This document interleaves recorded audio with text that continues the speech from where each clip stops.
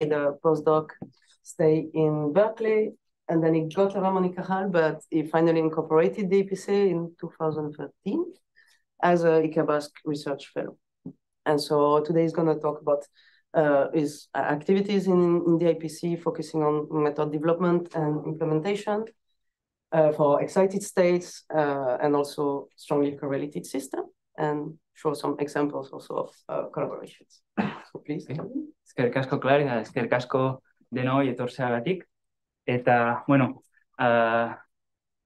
yes, Claire said, we'll try to give you a taste of the different lines of research that we perform here at the DIPC, and everything is related with the electronic structure of molecular systems. Okay, but this is the most important part of the talk. So people involved, so the one who really do the work, I only present that, and I'm very lucky to share our efforts with these very talented and motivated researchers. So, and we try to do, as I said, different things related with molecular compounds and from a theoretical and computational point of view, and mostly related with how is the electronic structure of these molecules. And we develop methods to compute electronic states, both ground and excited states, and also transition properties, and even excited state dynamics, energy transport, and lately quantum algorithms. That's something that seems that we need to do. And we have, I like to think that we have a lot of experience dealing with molecular photophysics, so the interaction of light with molecules, which involve the transition between electronic states, and we do kind of complex processes like singlet fission, triplet annihilation, intersystem crossing, or the emission in radicals, and even photochemistry, which would be something similar, but when we have a chemical reaction. And another big area of our research is dedicated to, like, we could call molecular spins, or the study of systems with 1, 2, or many ampere electrons, and in particular their magnetic and optical properties, and also the coherence of these spins, or the loss of this coherence, and also potentially if they could be used as materials for quantum computing. So I will try to give a taste of these different areas. Maybe too many things. I won't go into the details, but please stop me at any time, okay? So first, I will give you the method that we like the most in our group, at least I like the most, that we've been developing for many years, and which is the main part of our method development, and also at the end of the talk, I will talk about some ideas in quantum algorithms. So the problem that in quantum chemistry that we have is that we need to solve, if we want to solve in the Born-Oppenheimer non-relativistic approximation, this time-independent Schrödinger equation, and everyone here knows that it's very complex because we have many variables, basically. And although we do have a brute force exact solution, what in quantum chemistry we call the full CI solution, so we cannot, in practice, we cannot use this solution because the cost of this method grows very rapidly with the number of the electrons that we have in the system and the size of the system in general, this number of electron functions. And of course, this is for a classical computer, right? For a quantum computer, this is another story that I will try to go back at the end of the talk. And so in quantum chemistry, in method development, we do approximations to this thing, right? I think the largest calculations in full CI is with 10 electrons. So the exact full CI. So clearly we want to go beyond that. And the approximations that we do in quantum chemistry, we kind of split them in two different ways. It's how well we describe one electron, and we do that by choosing a basis set. That's what we do in quantum chemistry. And then The second thing is how we deal with electron-electron interactions. So this could be the electron correlation problem, or in DFT, the exchange correlation function that I choose, how I describe this, or how I approximate this. So we don't work in this aspect, in this area. So we basically try to find smart approximations for dealing with this and avoiding this cost. That's what we do. And let me go back to the kind of things that we want to study, not from the method development, but for our applications, is molecular spins and excited states or photophysics. And these are the kind of systems that we would like to explore. So they are not small molecules, I would like to say. We have many electrons and they are complex, right? So here are open shell systems with many ampere electrons. So the ground state is nearly degenerated with different states. And here in these systems, we can have many excited states at in a small range of energy and with very different character, like local excitations. So here we can have charge transfer, even multi-excitons. So we would like to have a method which is cheap, computationally cheap, but is able to deal with all these situations. So as a chemist, when we think about the electronic structure, we think about this of a set of molecular orbitals that we fill with alpha and beta electrons, right? So that's the general picture, and it works very well for most of the molecules that we call closed shell molecules. And this is the case of probably the simplest one, which is H2, in which we have 2 electrons in the sigma bonding orbital and none in the sigma anti-bonding. So this is this particular case, this general picture that at least I have in mind. And this is true, and this in reality is the mean field solution that is called Hartree-Fock, and it works very nice at the equilibrium. It's very close. This solution is very close to the exact one, the full CI. But as soon as we dissociate this molecule, the 2 molecular orbitals become closer and closer in energy. And this picture about let's fill some low energy levels and leave the others unoccupied does not work anymore, because now here we have to decide where do I put the 2 electrons, right? So here we need something beyond the Hartree-Fock or the mean field solution. And this is true. And then people say, well, we need a multi-reference calculation, right? Yes, I would like to add, we need a multi-reference calculation for this state, right? For this singlet. But because the triplet has no problem, so the triplet can be properly described with mean field at any distance, right? So in the triplet, we don't break any bond, and we always put 1 electron in each orbital. It doesn't matter the energy gap, so always can be described with 1 as later determinant, so mean field. So what we did, we took this lesson and we tried to use this to build a method. And the idea is first, okay, let's use our experience as a chemist, and let's first of all, split the orbitals in different sets, meaning that here I call 1, 2, and 3, and around the Fermi level, I will consider these are the important orbitals and electrons where things will happen, reactions or excitations or whatever. And then I will consider these higher and lower sets of orbitals less important, okay? And then I will go back to this, and from this lesson, I will take the highest spin state within this set of important orbitals, right? Why? Because now I know that for this, in general, for a broad area, this highest spin will be well-defined with only 1 determinant. So I can use a well-defined mean field solution if I take the highest spin of the important space. So that's the simple idea.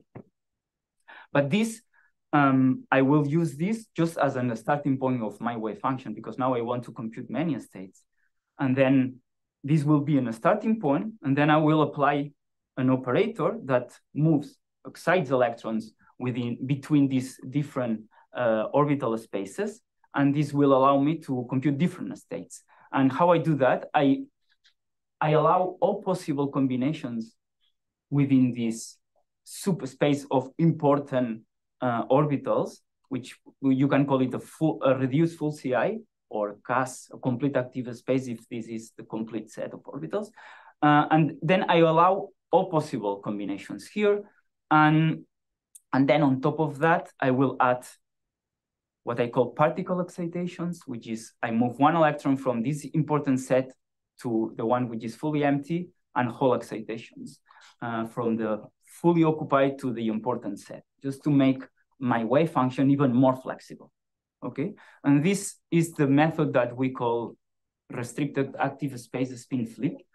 Spin flip because the kind of operator that I take from a high spin to any spin multiplicity, and a restricted active space because I split my orbital space and I make restrictions, okay? So as I said, you can realize that if I do that, this is in a sense what in quantum chemistry is called a CI method, a configuration interaction. So my wave function is a linear combination. At the end of the day, it might look very fancy, but it's a linear combination of determinants. That's what it is, right? But what I don't do, I do not optimize orbitals, because I'm saying the highest spin orbitals are good orbitals. So I will use this, and I don't have to care about that anymore, right? And then the CI expansion is a bit particular because it's not done as in single, doubles, and so on, but in excitations within the important space, Hall excitations, particle excitations, and so on, right? This is a different way to organize excitations. And in particular, we like to truncate this because it's computationally is much more affordable. Basically, you can see that this is, if this is not very large, so this method grows linearly with the number of electrons, basically, and with the number and the size of the basis set, the size of this part, right? So it's kind of, the computational cost is not very high. And I don't need to optimize orbitals. And I have a systematic way to deal with different levels of correlation, right? So if I have two coupled spins or electrons, so in chemistry would be a diradical, I can use the single spin flip. So one only starting from the triplet, or if I have 4 or 5, then I can use a higher level. And so I have a kind of systematic way to deal with different systems. Of course, I need some chemical knowledge to put in my method. It's not a black box, but I think it's we can take advantage of this. And because the way that we build this, there is my states, at the end of the day, my target states are spin pure. So there is no spin contamination. So you will get, this is non-relativistic chemistry, you will get spin pure singlets, triplets, or doublets, anything, okay? And of course, it's a CI. I can solve this for one root or for multiple roots, and then I can do photophysics as well, right? So I can compute ground and excited states and their properties. Okay, and I can say that this method is great, and we have been applying this method in many different situations, like in large polyradical systems, and the topology of conical intersections and fancy molecular photophysics. Okay, that's nice, but let's go to the problems, right? Because, so you can see the year, so this is in the past, so right now we are trying to improve the limitations of the method. And the main limitation that we have is the truncation. So the truncation that we have in our expansion, it's great because it allows a low computational cost, but then we are missing something, right? So that's why. So the impact of this, we can see that in the energy that we compute for instance, the ground state. So this is the HF molecule. This is a closed shell molecule, a simple one. And here the energy, the exact energy, non-relativistic energy, and then correlated methods, right? Because it's a closed shell, so all these methods are very close to full CI. But the mean field is up here, right? So it's more than 5 eVs above the absolute energy, electronic energy.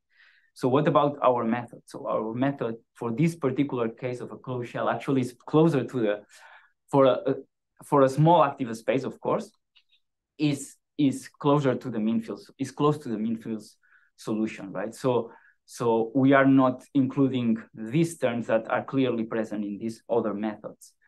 And this problem is also, you can see this problem also in excited states, because the relative energies that you might compute between the states might be quite off with respect to the good solution. And again, this is the fact that we are not including these terms, and these terms could now be included either variationally, but then, yeah, we can keep including terms, but then the computational cost will explode. We don't want to do this. We can include them as a perturbation, like in multi-reference perturbation theory, and we have done that, and it's nice, but still the computational cost is like, well, like going from CAS SCF to CAS PT2. Yeah, we can do that, and yeah, but lately we have been trying to find a cheapest solution, and the idea was let's try to mix wave function, our wave function, or in general wave function theories, with DFT. So what is the motivation of this? So the idea is that in wave function, we know where the limitations are and how they could be improved, right? So including more terms. And it's a clear and simple strategy to deal with a strong correlation, right? So if we, diradical can be treated with two configurations, for instance, right? So we know how to do that. But in DFT, this is much more tricky. In particular, in quantum chemistry, so it's Concham DFT, we should be doing that with the exchange correlation functional, and that's very difficult, this part, right? But then what we call dynamic correlation, so all these contributions that are small, but we have many of them, we know how to solve this problem in wave function theory, but the convergence is very slow. So meaning that we need to include many terms, and the computational cost is huge. But in DFT, it's very simple, because the short range interactions through the correlation functional mainly are included very efficiently here, right? So we would like to take this with this and make a new method, right? But if you go to the equations, it's not that simple that you add A plus B. We need to do things properly, right? And here we have explored two different ways to do that. And one is dealing with the orbital space. So basically the idea is let's split the orbital space and let's say, okay, these orbitals for DFT, these orbitals for wave function. Or the other thing is the interaction. So let's go to the Hamiltonian and split the interactions, the electron-electron interactions, and say these interactions for DFT and these interactions for wave function. So I won't talk about this case, but let me show you what we have done in this direction. So these ideas have been around for a long time, and here the idea is to split the Coulomb operator in a long range part, so electrons which are separated, and a short range part. And due to the properties of the both methods, so let's give this piece the short range to DFT and the long range to the wave function, right? So if we do that and we work a little bit the equations, we can end up with this kind of functional, and we have the wave function part in which here we only have one piece of the electron-electron interaction, and here we have the DFT, but now it's the Hartree exchange and correlation functional, but only the short range part. Okay. Then we have to decide, okay, what is the shape of this long range potential or interaction? What wave function do I choose here? And what is the shape of this function? I have to choose these three things. So the first one, it's in the literature, many people use the error function, and this is the one that we have implemented. And if we do that, this splitting of long range and short range depends on this parameter, and this parameter, if it goes to infinity, we recover the pristine wave function model, and if it goes to zero, we recover the Concham energy of the functional that we choose. And this is how it looks. So it's long range and short range, but it's not black and white. So the transition is smooth. And here, so that this would be the total potential. And this is the short range of, this is the long range of this form, and this is the total minus the long range. And the parameter, the inverse of the parameter, gives us an idea of where the long range, so wave function starts and where the DFT stops. Yeah, and the wave function, of course, we want to use a multi-configurational wave function, right, in order to leave a strong correlation to the wave function. And in our case, the method that I just presented before, but it could be any other method. And we have also implemented different short-range versions of typical LDA and GGA exchange and correlation functions. So no, I won't go into the details here. And if we look at this expression, this is a state specific. So meaning that this equation, because it depends here in this density, we have to solve it for each state. And this is kind of annoying because in our wave function method, we did just one shot, one calculation, one diagonalization in this subspace, and we obtain several states. But in this equation, we cannot do that. So we do an extra approximation in order to have some sort of effective Hamiltonian. And now, if we use this effective Hamiltonian instead of this form, we can also compute with one shot the ground and excited state. So just basically the idea is we can compute with this method ground and excited state as well. Yeah. So one example. So polyins is a typical test of excited state methods. And here the two lowest excited singlet states belong to this ionic excitation from the HOMO to the LUMO, and this called covalent state, which is mostly the excitation of two electrons from the HOMO to the LUMO. So basically, here you can see that we need this multi-configurational method. So TDDFT used, which is probably the most common method in quantum chemistry for excited states, cannot even compute this state, right? Because it's a linear response, which is the typical implementations in many packages. So linear response is not able to in the adiabatic approximation, is not able to compute this. So here we take advantage of our wave function that can compute this easily. And now let's see how DFT improves the results or not. So if we compute here for the different values of N, so these are the different colors, go from ethene, so 2 carbons, to butadiene, etc. So the number of N increases, right? So the size of the molecule, and here I have the different methods. So, and this is the error with respect to the reference energy, excitation energy for this state. So this is Raz spin flip, our previous wave function, only wave function. And this is when we mix our wave function with short range LBA, GGA, and the same thing with GGA, but with a different wave function. And then CASPT2, which would be a method that is purely wave function with perturbation theory. So we can see that the errors with only wave function are huge, right? 1.5 EVs for excitation energy error, this is huge. But this is the price that in some cases, that we have to pay in our method. So, and this is the lack of this correlation. And we can see that with the short range, we recover this. And it's really the short range. It doesn't matter the wave function if they are the same kind.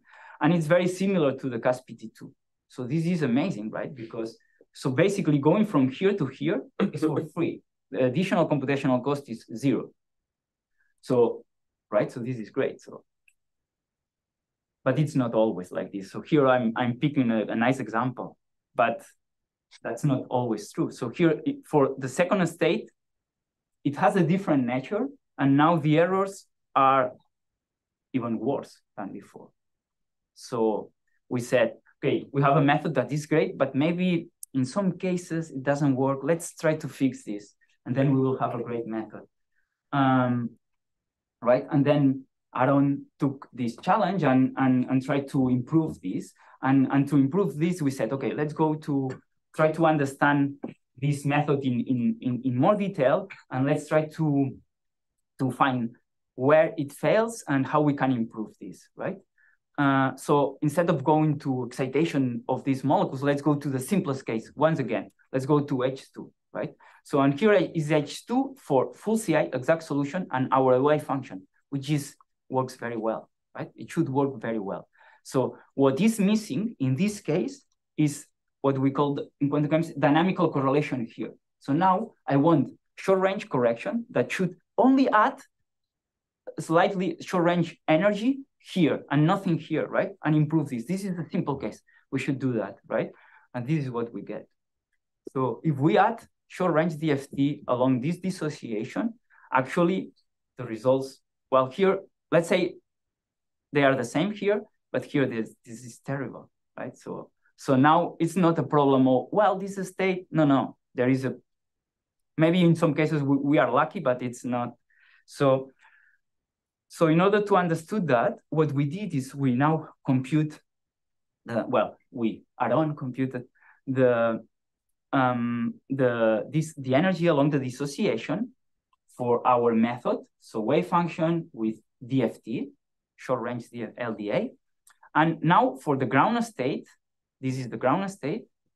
And here the triplet state, but we can compute different projections of the triplet state. And here we have the MS0 and the MS plus or minus 1. So we can see that there is no relativistic effects here. Our Hamiltonian is non-relativistic, so we shouldn't be getting this. So this is, so here is the problem, right? So actually, this state, it actually goes much slower, but the singlet goes to the MS0, which is singlet is also MS0. So the problem is something about MS, right? So we said, well, this is a spin polarization. In DFT, we include spin polarization through the spin densities, to the difference between the spin alpha and spin beta. But in our wave function, there is in an MS0 state, there is no spin polarization. This is only in Kohn-Sham. So then we don't, in our functionals, we don't have a spin polarization. And we will never have if our density comes from an MS0 state, even if it's a triplet. So how can we do that? So what we did is we tried to change our functionals, which depend with the alpha, so spin up and spin down densities with other densities. And these densities should reflect the number of unparalleled electrons, not the difference between alpha and beta, but the number of unparalleled electrons, right? Here I have 2 unparalleled electrons, but I have in each point the same density alpha and beta. And here I have non-unparalleled electron and also the same point, the same density alpha and beta in each point. So I have to account for that. And so then these are not good variables for our methods. So we try to transform this in something that accounts for this number of unparalleled electrons, or the density of unparalleled electrons at each point in the space, right? And to do that, the point is that the number of unparalleled electrons, this is not an observable, so there is no operator. So we can do metrics, and we can play with different metrics, and here are different possibilities that, depending of the occupation of our natural orbitals, we have a function, different type of functions that put a number of the number of occupation, the number of unparalleled electrons, and we use that, and we will use that to now build these different densities.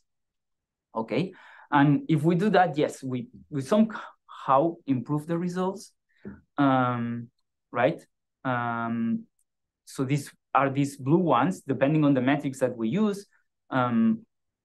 These energies are much better, but well, the profile, it does not look very nice.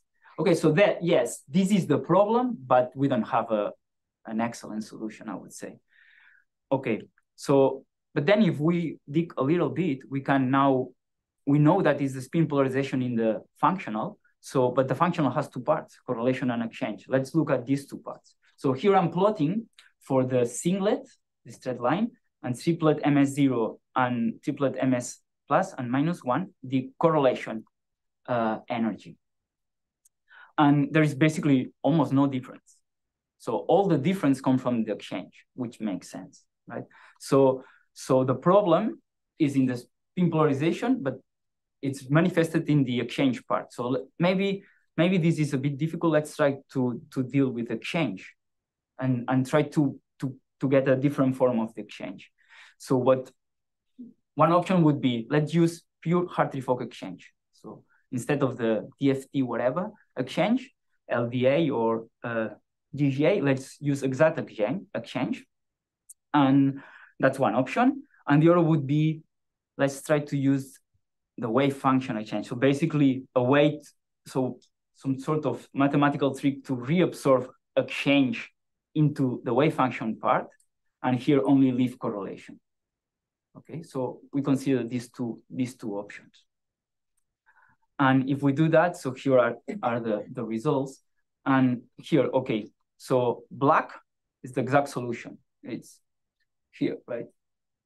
So now I put all the profiles go to 0. Okay, so this is our initial short range solution, which is far away from the black one. We know that this is wrong, and we know it's for polarization in the exchange.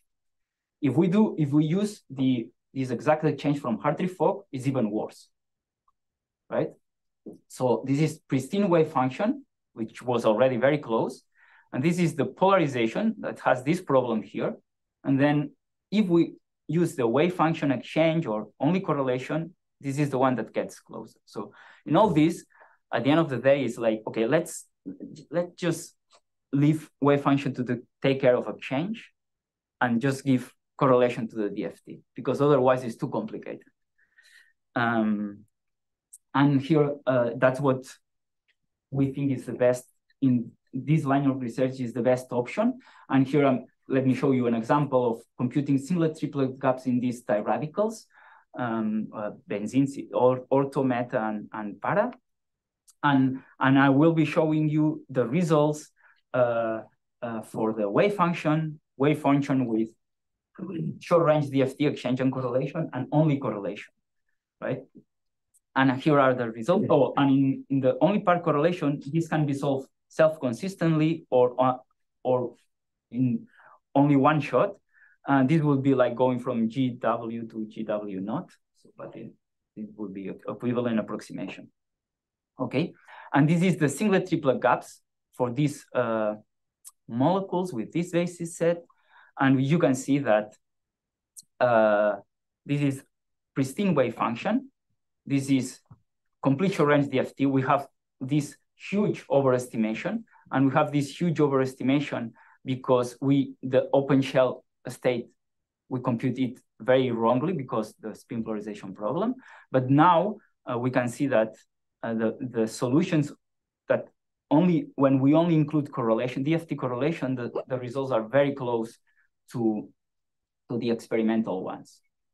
So we believe that although there are several works in the literature that use this sort of approximation, exchange should be put into the wave function and correlation to DFT. So that's our take-home message in this case. Okay, so this was one of our latest improvements, or I think it's an improvement in wave function. Let me talk a little bit about molecular photophysics, and I will show you two examples. One is anti-cache emission. So now we're moving something very different, and photochemistry. So not exactly photophysics, but it should be in this line. Okay, so for the ones who don't know, so in molecules, and in particular in what Kasia did in molecular, or explaining for molecular chromophores, is that typical molecules tend to emit light independently if you excite to a lower state or to a higher state from the lowest excited singlet. So fluorescence is from S1. Why? Because this process is very fast. So even if higher states can emit, the system relaxes non-radiatively through internal conversion to the lowest state, and then from here it emits. And basically the idea is that internal conversion, the rate of internal conversion is inversely proportional to this gap. So small gaps, internal conversion is very fast, right? So these gaps tend to, in organic chromophores, these gaps tend to be small, and the gap between S0 and S1 tends to be much larger. So this is fast, and then from here it emits. And of course, there are some molecules that do not follow this rule, and these are exceptions, and they are called anti-Kasha. So systems that we know that there is an S1 state, but tend to emit from a higher singlet, typically S2. Okay, and there is a lot of work in this direction, mostly fundamental, but also there are some possible applications. And what we did with Aitor is we tried to propose a new design principle to improve anti-Kasha emission in molecular systems. And the idea is very simple. The idea is to let's couple two of these emitters, which are already anti-Kasha, but let's couple in this way. Let's try to make the coupling between the two S1s very weak, and then the coupling between the two S2 weak, but the J-type, meaning that the brightest state will be the lowest. And then if we preserve this, gap is large, we can still have a slow internal conversion, and now our state will be brighter, because if they are coupled as a J aggregate, it will become brighter, so it will be more emissive. So the idea is to have, in principle, dimers that are able to emit from S3, right? In the dimer, this is the 1, 2, 3 that come from the interaction of two S2s. So that was a very simple idea, and it's different because in the literature you can find anti-Kasha emission from edge aggregates, so the other way around, okay? And so what do we need for this? So we need, first of all, symmetric dimers, because we want this kind of interaction. So basically we want our exciton to be delocalized. And we want, of course, J coupling between S2 and this inefficient S1 interaction to maintain this gap large. And also something that is not in this scheme, but we want to ensure that non-radiative processes are not favorable, meaning that if we enforce some rigidity of the molecule, we will block vibrations that can trigger non-radiative decay, okay? And to do that, we start playing with azulene, which is like the typical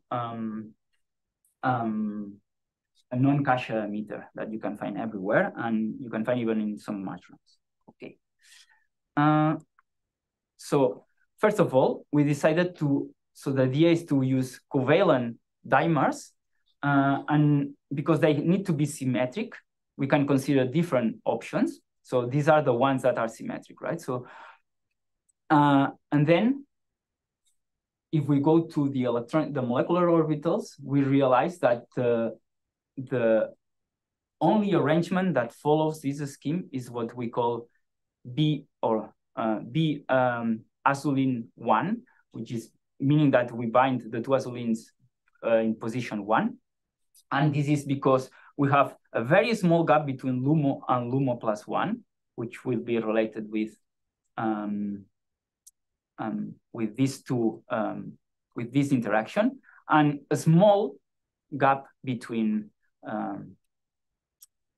these two states, and a disposition of the molecules that we should expect J aggregation.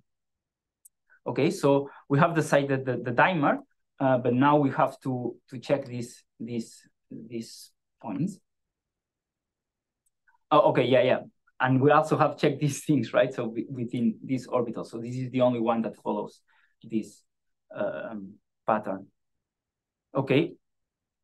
Now we consider different ways to force the disposition between the two azulenes and to block or to make the structure more rigid. And to do that, we consider these 4 possibilities, meaning that going from one simple bond to these 2 7-member rings, or even then adding more and more number of benzene rings symmetrically at each side. So if we do that and we look at the orbitals, we see that only, and we can understand why, only this structure is the one that preserves the molecular orbitals of the dimer that follows the scheme that we want. And so we decide to keep going with this. And we now, if we go beyond the molecular orbitals, if we compute excited states, indeed we see that S3 is right, and the gap between S2 and S3 is fairly large, right? So it seems a good candidate. And our colleagues in Hong Kong, they prepared a derivative of this molecule. Basically, it's the same thing with these two fragments. And if we compute the excited states, they preserve the same thing, the same structure as in the model.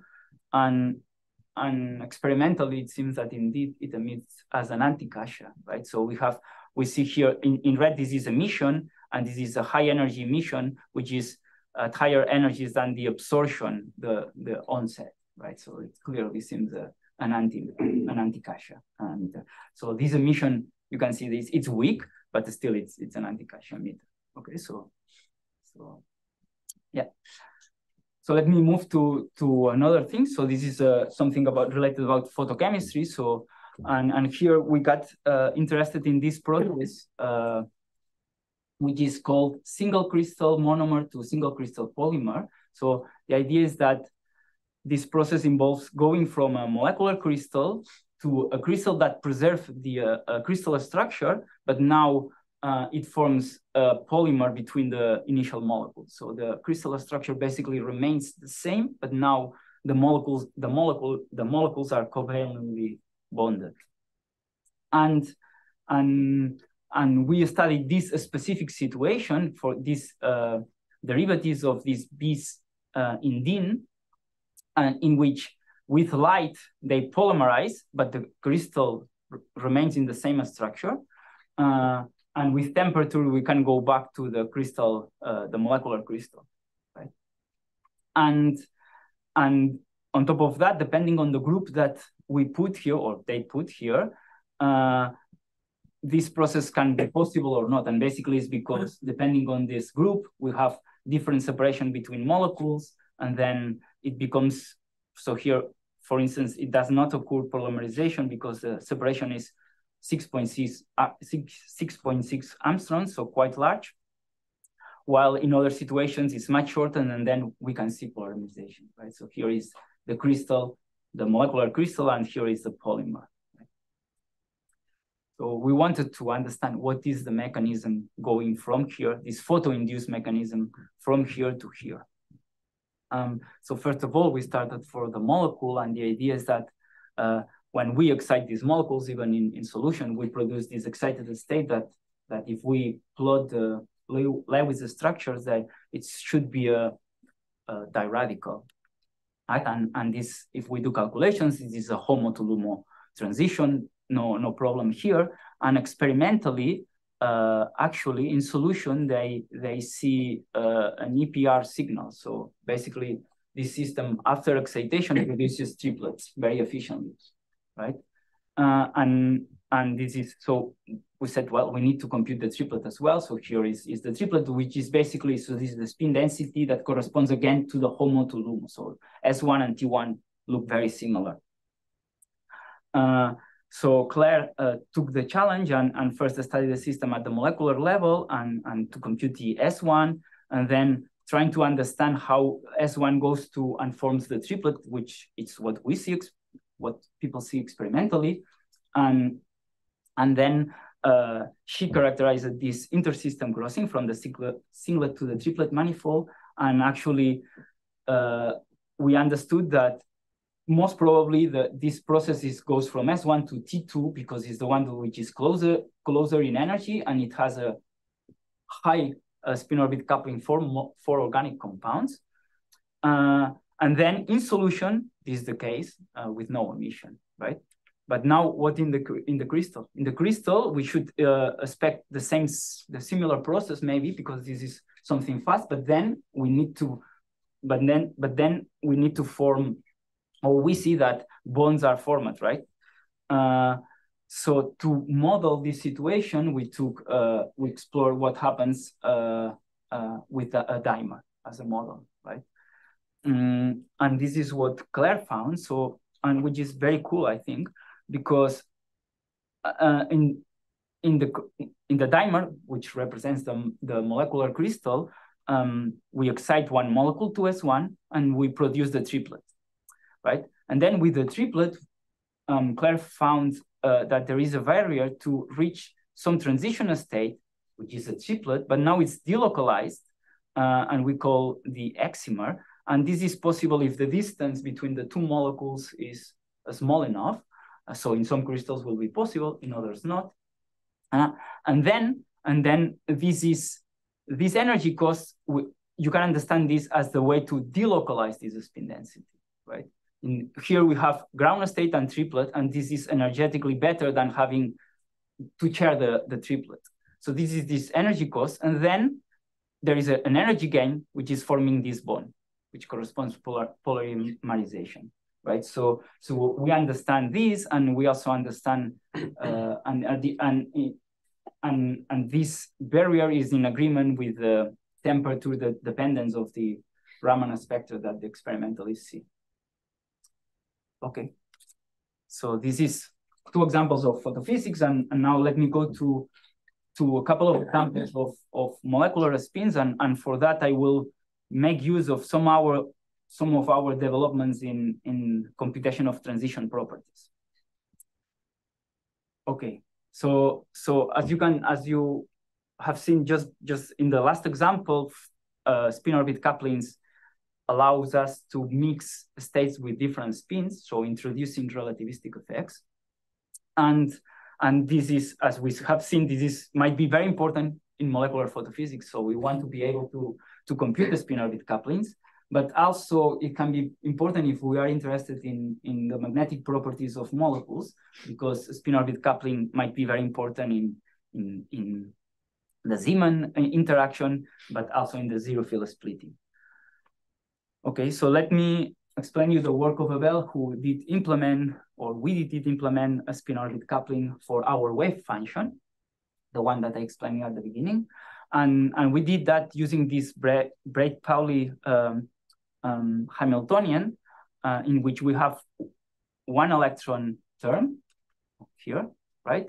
And then a second term, which depends on two electrons. So basically, the idea of the spin orbit, as the name says, is the interaction of an electron spin with an orbit of one electron. So here, what kind of interactions do we have here? So in this first term, we can see what is moving is I. This is an electron. So this is the orbit of one electron, which interacts with the spin of the same electron, right? So it's I and I, so this is the spin. So each electron interacts with the orbit of one electron, interacts with each spin, and here, but the orbit in the field of one nucleus, okay? So this is the orbit of electron I in the field of one atom, interacting with each spin. And in the two electron case, we have something similar, but now it's the orbit of electron I in the field of the second electron. And now this orbit interacts either with its spin or with the spin of the second electron. So that's why we have two terms. That's why we have all these things. And in general, in quantum, especially in quantum chemistry codes, this is not implemented because it's a two electron term and it's more computationally costly and so on. So typically we see this part, which is fine in general in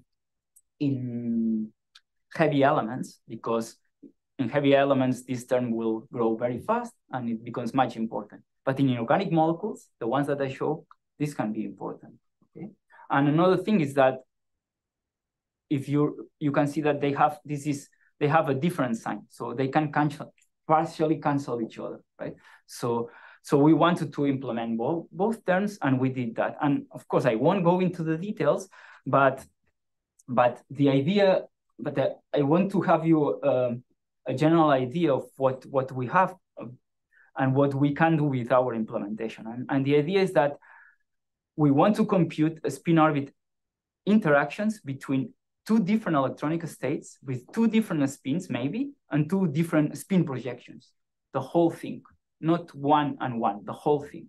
And we don't want to compute every of these states and microstates and do then the coupling. We want to do that at once, if possible. And how we do that? So first of all, well, here is the working equation that we have, and this is what we call a transition density matrix, and the one particle and the two particle transition density matrix between our two interacting states. Yes, and then we do a mean field approximation, not for the method, not for the wave function, but for this part here. And we use what is called the Wigner-Eckert theorem, and we define this special density matrix, which is basically the difference between the alpha-alpha and beta-beta transition density matrix. But the end of the day is that we have this equation that we have some terms, these matrices here, which are integrals between orbitals, right? Which depend on L, right? And then this transition density, right, which depends only about orbitals.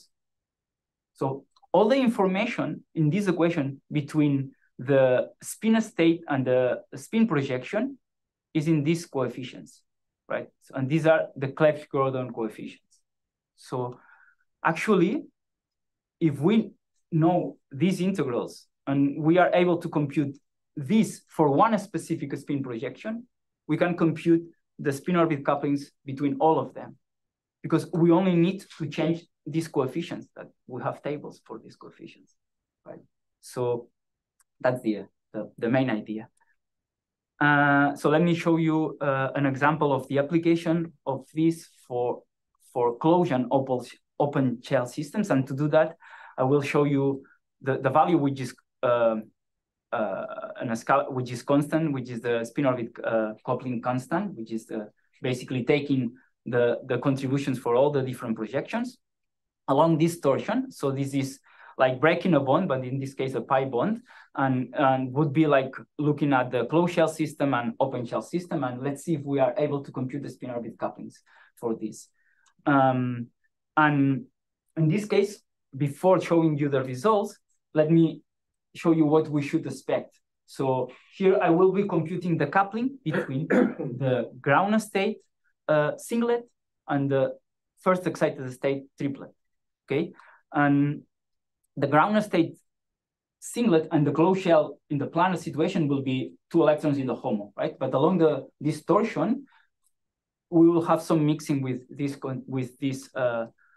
configuration, okay? So the singlet in general along this torsion can be expressed like this, like a linear combination of these two terms. And the triplet is always HOMO-LUMO 2 alpha electrons if we take the MS1, right? So if we in general, the spin orbit coupling will be something which is like a product of this difference between these coefficients and the spin orbit integral between the HOMO and the LUMO, so in a first order approximation.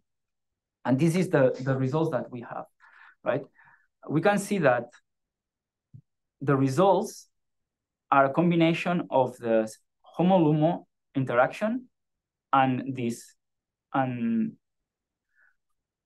and this difference of coefficients, which is related with correlation, right? This is the part that brings correlation to the system. It increases along the way. So if we take TD-DFT and CIS and we do the same calculations, we will obtain always something which is proportional to this. So we will obtain this solution, which is completely wrong. It should be 0 at here, right? So if we add correlation as in our wave function, we obtain this profile that the maximum is in between, and we have 0 and 0 at the extreme. So this is the right solution. And also here I'm showing you the 1 electron part and the 2 electron parts in an organic molecule, and see how different the values are if we not consider the 2 electron part, which cancels partially the 1 electron part. So that's basically what I said. Okay, so now we have a spin orbit coupling, which will be a very important element for us to compute magnetic properties that come from relativistic effects, either in the time. Well, You might want to speed up a bit to not have people die. It's like, sorry, it's one. Okay, so let me finish with this. So Antonio has been working using what we have with the spin orbit coupling to compute these magnetic properties. Zeeman effect and zero field splitting is something that we have in mind for molecular systems, and to do that, the idea is to map the Zeeman interaction, which we have the spin Zeeman and orbital Zeeman, and here we have also spin orbit coupling, that's what I showed, with the typical spin Hamiltonian, our model Hamiltonian, and extract these G factors that from calculations of these terms. And to do that, Antonio has a nice program that takes the electronic Hamiltonian. He uses our wave function, computes ground and several excited states, and then expands this to an effective Hamiltonian where we include the spin orbit coupling.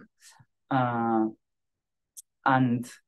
this is just an example of taking a ground state doublet and 3 excited state doublets as well. And with one calculation, we have all excited states, and we have all the couplings between plus and minus, so ms 1/2 and minus 1/2. And this is the kind of Hamiltonian that he has. He computes these the expectation values or transition values of L and S operators, and considering the eigenstates of this Hamiltonian, is able to build a G matrix. And basically what he reports is the difference between the G matrix and the G values for the free electron. So let me just finish by showing you one example,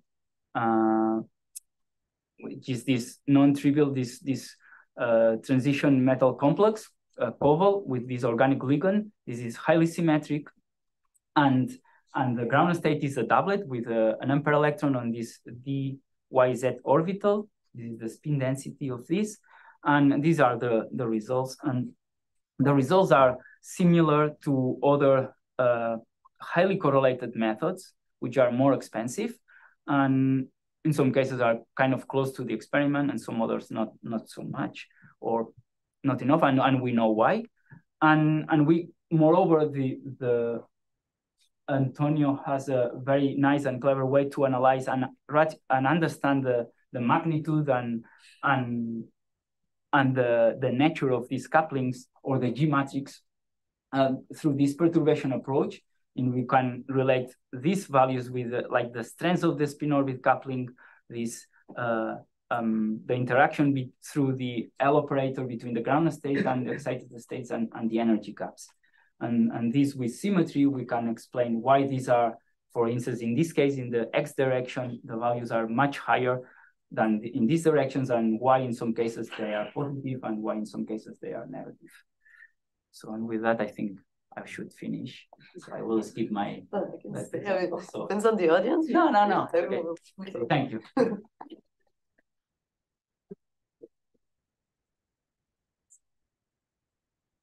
Well, if there are any questions about what David has been shown? Very nice, David. We could use the cross-section in one way. And I'm sorry, yeah. No, this is very interesting. So which is the order of magnitude of spin coupling in all these organics? The magnitude, the order. So here is very different, you see? So here in transition metals, right? Especially if you have a spin density on the metal, and here, because this excited state also has a spin density on the metal, this is, well, here we don't see the spin orbit couplings, we see the G factors, right? Yeah. But in organic molecules, that is the ones that we have studied the most, they are in the order of centimeters to the -1. So in many papers, for instance, when they study transition between singlets and triplets in organic molecules, they see 1 centimeter to the -1 and say this is large, right? For transition metals, this would be very small. Yeah. I mean, I know numbers stimulated proposed by graphene, and it's even less. So. Exactly. Well, in graphene plus symmetry for spin orbit coupling is very important, right? So we see that here. and it's something which is flat. So now you have a lot of symmetry. So many interactions are not possible there. And we are computing spin orbit couplings for graphene-like or nanographene. We have some numbers. Yeah, they are small. So you have rather complicated situations, rather complicated molecules, and sensitive quantities. My question: do you have any parameters adjustable, or what is your main approximation somewhere? What is sensitive here?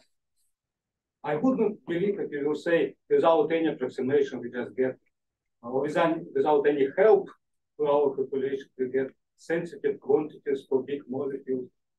You will say this? Yeah. So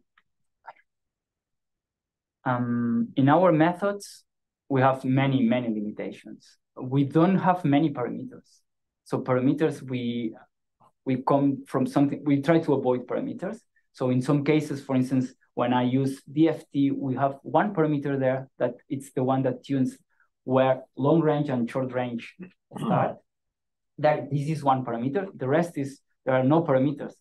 But we mean still take some potential from somewhere and just split the part of the space, which yeah, in that method, yes. But then in any case, we don't have parameters, but we do huge approximations, and then I show you.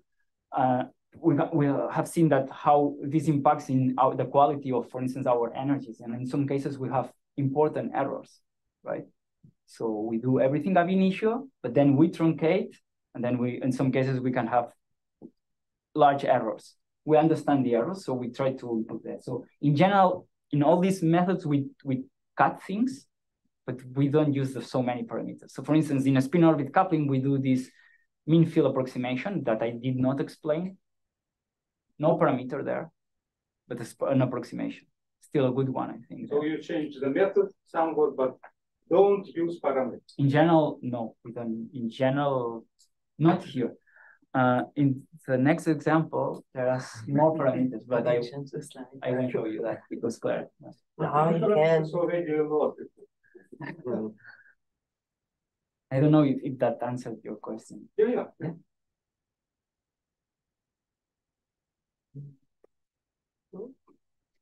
You can show your slide if you want. No. Okay, well, if there are no more questions, well, let's thank David.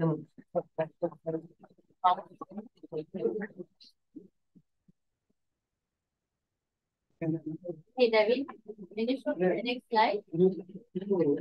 Sorry, can I ask you? yes, sorry, I forgot to save pinchos outside for those who want to say. For me, Do you get Il allait monter après.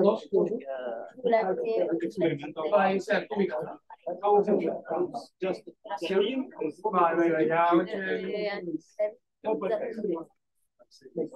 Without the legal. Oh, no. this is yes, but you sure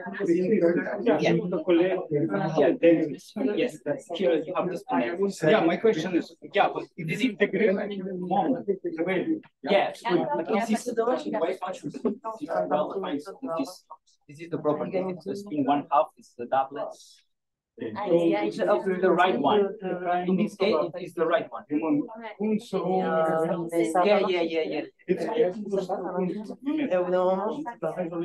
You know this. Yes. Yes.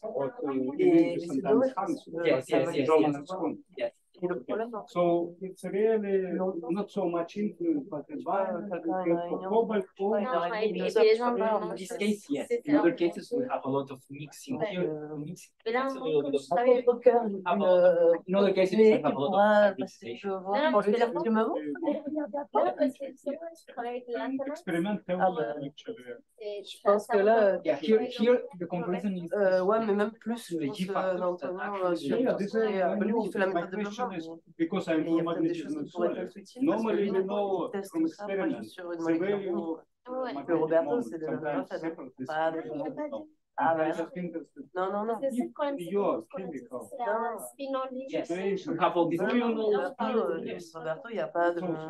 Yes, we can characterize. Of course, I understood that. Ah, oui, d'accord. Yeah. C'est pour ça que je dis Roberto, parce que lui, Roberto, il a testé ses trucs sur... il a des métaux, Yes. des gros systèmes avec Des des gros copies. Bah alors, oui, c'est alors que c'est un peu Donc, c'est plutôt... Alors après, je sais que maintenant, Thank you. il va implémenter... un des deux, HFI, je crois. Ok. I miss Well, many things. Show me. I'm always I wanted to watch this. No Part was way. the most important. Really? Oh no. You're kidding me. Even Nonya's work. Many things. We're close to the fake you. I mean, I really try to make a visual contact at 45, but you The point is didn't that contact then with me. when I talk, then I know. I go to more I know. details, more Yeah, I details. know. No, don't say that. I mean, because I know, like, the things you show, I was just like, why do you say this? No, skip. But I know how you are, so it was like... No, but honestly, the time passed fast, even for me. Usually I get... Yeah, no, I mean, the only Yeah. problem is I thought at one I have to stop because some people might have... No, Yeah, thank you. Yeah. and I didn't have- meetings I and hadn't- stuff, and I thought if someone has a question to Of have the course, opportunity, and Of course. I really went to the last with like 50 seconds. Last Okay, I resort. have to stand up now because when you started to say, now I'm gonna talk about molecular spins, I was like, oh, I have to tell him, but this is gonna be complicated. Yeah. And Well, nice talk, David. Thank I you. enjoyed it. Oops, someone forgot this. Ellie, non? Ah oui, Qui était c'était là? Tu vas la voir, là, ou pas? Oui. Oui, la facture, tu peux lui passer. Voilà. Merci. Bon, à plus. I do the same thing. I'm terrible. The point is, I mean, I felt it coming, but I was not expecting at this scale. I was like, no way. the point is, I don't prepare the, I don't prepare. I know. And then that's what happens. I should prepare the talks. Then I have no idea. Yeah, because you just go. No, I think actually it's just. I think on the Aaron's part you spent a lot. You finished that because it was the first thing. Yeah, I know, but you finished it. It was almost like 35 minutes talk, and I was like, oof, that's gonna be complicated. But okay, let's see how it does. Maybe it's gonna go fast, and but no. Yeah, it's well. But then if you have to give a talk like similar like this about activities, now you know. I mean, you know what to trim a bit, because in the end it's like it's removing slides, because if the slides are there, you cannot go short. So you have to remove the slides basically. Let's go this way. Intro. Or whatever. Apple. I saw. I know. Oh. I don't know. Just like this. So I was really thinking of this. I was trying, I was like, showing you the paper and showing you. No, you didn't have it.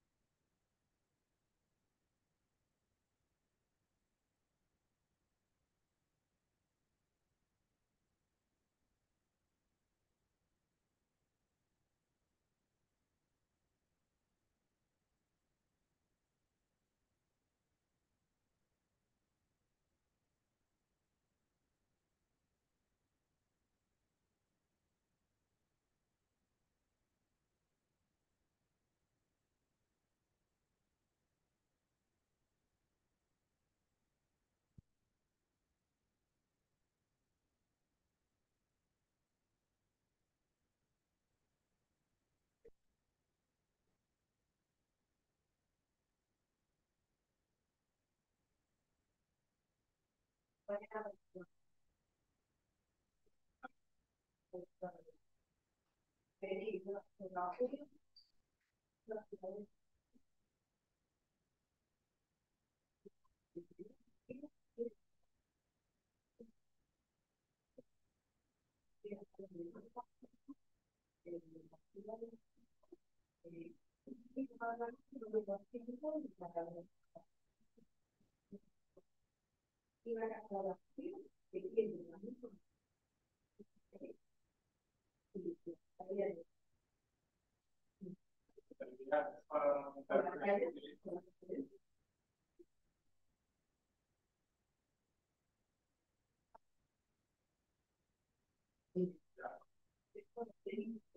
have to work by